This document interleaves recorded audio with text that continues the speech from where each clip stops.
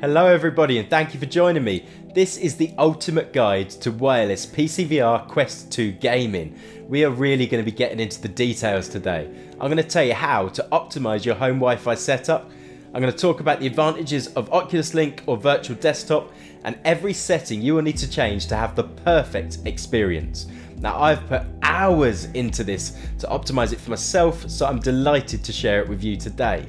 So first thing, we need to perfect your home Wi-Fi setup.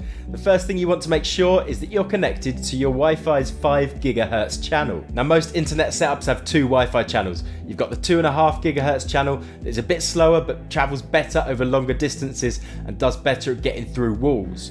Next up, you've got your 5 GHz channel that is just much faster. It brings you that sort of blistering fast speed, but it does degrade over distances. This is what you want your headset connected to. Now it's very possible that you'll only have one Wi-Fi network showing. If that's the case, then you need to log into your router settings and just make sure that you tick the little button next to the 5 GHz option. Next up, you want to think about your router. Now this isn't an essential step, but it could have a dramatic impact on your overall internet performance.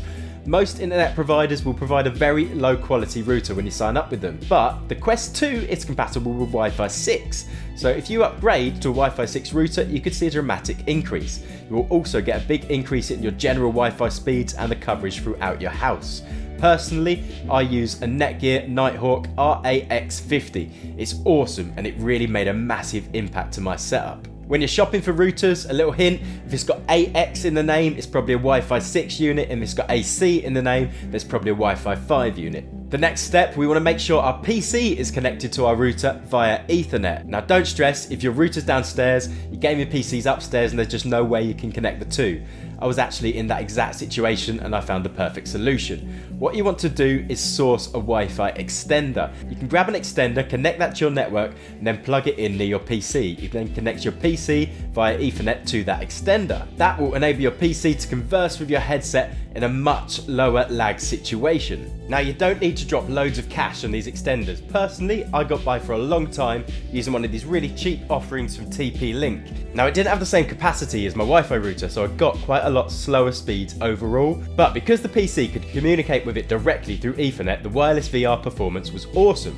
Now that's what I ran with for a long time, and I would just unplug it when I wanted general use, run through my Wi-Fi and get the full speeds, then plug it in every time I wanted wireless VR. But to save doing that every time, I then upgraded to the Netgear AX1800. That is a really fast extender. It's got full Wi-Fi 6 capability, so I've now got it right across the network. That means I get full speeds upstairs, so I see well over 600 megabytes per second when I plug in. That is awesome, and it means my setup is so fluid. I'll leave links to all my kit in the description. It really does make a dramatic impact on your performance. So I did all that, and then when I went on to my application, it still said your wireless PC streaming content may be degraded. So something clearly wasn't perfect in the setup. Now there was one extra step I had to take that I hadn't accounted for. What you need to do is log into your router settings as we described earlier. Basically, you need to type in your router's IP address. You'll get that written on the back of the router or on the box, and then log in via the admin settings that will again be written in the same place. Once you've done that, you want to scroll down to your 5 GHz option, and below that you should see the option to select a channel. Now basically there are a large number of channels that are open to you, but they're also open to all of your neighbours. So you want to find a channel that is completely free of interference. You could use a net analyzer app that will tell you exactly which channels are being interfered with, or you can just run a quick speed test and then select a new channel and see if that speed dramatically increases or potentially decreases if you've moved over to a more congested channel. Below that channel selector, you should also see a second option to select either a mode or restriction for that channel. Basically, this is kind of like the bandwidth selector of the channel you're going for. Think of it kind of like a pipeline. The wider that pipe is, the more data can be sent, but it also widens out your channel, so it means that you could get more interference the wider you go. Now I was lucky enough to find a completely free channel where I could push that bandwidth right up to the top. This made a dramatic increase to my performance. I lost that little message saying the performance could be degraded, and I had the full potential of my wireless content unleashed. Make all these settings changes and not only will your wireless VR content be greatly increased, but so will your general internet usage. So next up, we have to consider which platform, and you've got two options to go with. You could go with Airlink, which is completely free and it's built into the Quest 2. It's a really good option if you don't want to spend any cash and you just want to jump in. But for the best experience possible, I recommend you go with Virtual Desktop. Virtual Desktop is a paid app. It was kind of the OG Quest streaming app. Way before Airlink was even a thing, we had Virtual Desktop, and it still holds up really, really well. It's created independently from Oculus, but it just gives us so many more options to play with that I think it's a much better experience. I actually ran a poll in a community of Quest 2 users with over 150,000 people.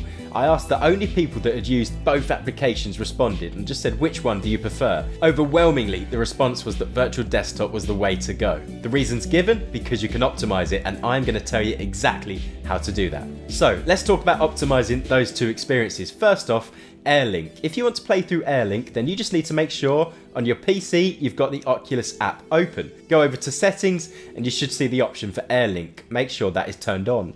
After 48 hours of not being used, that will turn itself off again, so you might need to re-enable it.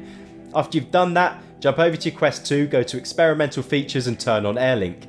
Then from the home page at the bottom left, you're about to click on it and enable Airlink. That will connect your Quest 2 to the PC and you should be able to see your desktop. You are up and running. From there is only one setting that you can play with, and that is your bitrate. Basically, the lower you go, the worse your visuals will get, but the lower lag you'll get. What you want to do is find a nice little balance of the two. For me, I was able to pretty much max it out and get a very smooth experience with some pretty nice visuals. I did still get the odd little stutter every now and then, so I pulled it back just a touch to give myself that little bit of breathing room, but your mileage may vary depending on your hardware. Virtual Desktop has a lot more settings to go with, but you can get a fantastic experience out of it. So to play through Virtual Desktop, ensure you've purchased the app and it's installed on your Quest 2. Then make sure the Streamer app is enabled on your PC. On the Streamer app on your PC, there's just a couple of settings we can play with. First off, the codec, you'll have to choose between H.264 or HEVC. HEVC, also known as H.265, is the slightly newer codec. It's supposed to be able to send more data using less bandwidth, but in my experience it seems to add latency of about 10 milliseconds. So depending on how your overall setup is, it might not be ideal.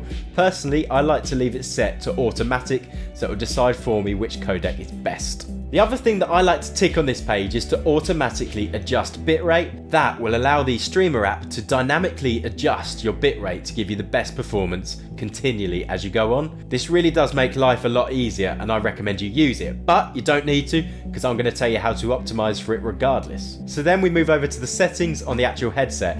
First of all, you've got your general settings page. This relates to primarily your desktop usage, so when you're not in game, but there's a few things here that we need to look at. Here, I would push things high because lag is less of an issue and you just want the best experience you can when you're working with your desktop. It'll make your icons easier to work with, text will be easier to read, so really I would push it as far as you can. Maybe you want to dial back your frame rate a little bit so you can focus on the picture quality because you're not going to be moving that particularly fast just around the desktop. But the key changes are in the streaming section. So on your left hand panel there is a section that says streaming. Click on that and it will bring up the streaming settings which really affect your gameplay. The first option, VR graphics quality, relates to the graphics quality of the games when running through Steam. Here you want to optimize to your PC.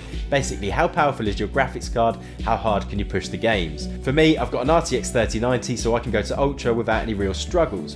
If you've got a slightly less powerful card, then maybe think about going around high or medium. Just like you would with any gaming content, set it up so you can have a smooth experience. From here on, most of the settings we play with are likely to have a bit of an impact on lag. So what you want to do is look in the bottom right hand corner of the screen. There's a button that says Show Performance Overlay. If you tick that and open a game, you can make your changes with the game open. You'll be able to see a live readout of what happens to your latency. You can see your current FPS, you can see your latency, and you can see what is driving the latency. VR frame rate, I like to set it to 120 FPS because I want that really smooth gameplay. If you're struggling for bandwidth, you might need to pull it back a little bit so you can get a bit more visual quality without eating through so much data. Personally, I think 90 is perfectly smooth and 72 Hz works really well for many games, but I wouldn't go much lower than that in almost any circumstance. For VR bitrate, I've got it set to auto, and because I've done so much optimizing of my home setup, it's given me the full 150, so I'm getting that perfect picture and I'm still getting a rather lag-free experience. If yours is much lower than that, then you might need to pull that bitrate back a little bit. If you've got it set to auto, your PC should be doing that for you. But if you want to perfect it, pull it back and see what impact it has on lag. Anywhere between 0 and 50 will be very playable. You can go slightly higher than that and it will still be a good experience, but that is kind of where I would aim. You want to get within that ballpark and then push your picture quality as far as you can. The next option is sharpening. I've played with each setting on this and I've never actually noticed a difference, so I tend to leave it at 100, but you can leave it at 50 and just go straight down the middle. I'm sure it will be fine. Your next option is gamma, which will make the image brighter, but I find it also tends to wash it out, so I don't go much higher than 1. I think that's a nice little midpoint. The next option, synchronous space warp, is really useful. Basically, that means if a game is too demanding and you're not getting that full frame rate, what it will do is aim for half the frame rate, but then fill in the gaps with the extra one to get you the full amount, and it tends to be really accurate. This technology has come along a long way. It's so much better than the early Rift outings where you get loads of visual artifacting. You don't really get that anymore, so I tend to leave it as automatic. The next option, sliced encoding, saves latency by transmitting, encoding and decoding each frame in slices. It only works in some apps and your mileage may vary depending on hardware, but I do leave it on and find this to be the best experience. Video buffering I don't use. The idea of this is that it eliminates stuttering by increasing latency and pre-buffering your image. For me, I don't really get much stuttering, so it's not an issue. If you were having a very stuttery experience, then maybe you just accept that extra lag and deal with it. I tend to find it's about 10 to 12 milliseconds extra, so if you're getting quite a low lag experience but full of stutters, that might be the option for you. The next option is colour vibrancy. Now turn this off. I had this on for ages without even realising. When After the Fall first came on, I thought the game had this kind of red filter over it because everything looked really weird when I played it on my Quest 2. But when I played it on a PCVR headset like my HP Reverb G2, it didn't look like that at all. It turns out it was all because I had this setting turned on. It really affects things. I don't know what the advantage is, so just turn it off. The same goes for increased video nominal range. I don't think it has a very good impact on the visuals, so personally I leave it off. And that should be you all set. I found that with these settings and that Wi-Fi setup I've described, I have an amazing wireless PCVR system now. Genuinely, it makes the Quest 2 my go-to PCVR headset. It really has a massive impact. If this video has been of help to you, then do me a favour, hit that like button. If you want to see more content like this in the future, then a sub to the channel would be amazing. I'll see you next time. Thank you very much. Goodbye.